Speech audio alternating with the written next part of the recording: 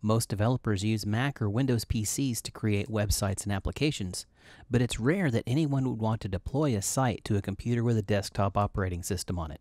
Instead, you'd want to use a server operating system like Windows Server, Unix, or Linux.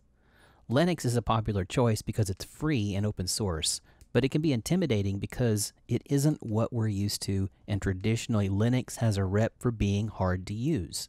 In this deep dive course, we're going to take a look at setting up a Linux server in the cloud capable of hosting a static site using the highly popular web server software called Nginx.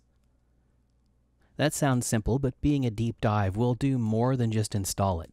We'll configure it for production complete with SSL certificates.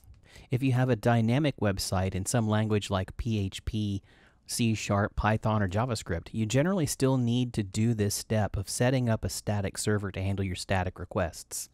Elements in your site or app like images, CSS, downloadable content, like zip files, are all better served with a traditional static server rather than, for example, relying on Express middleware in JavaScript or a public folder in a Python Flask app.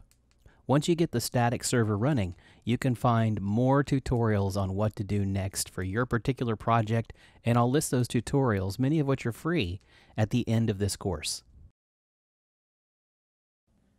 If you found value in this video, if you learned something new, help me out with a like and subscribe.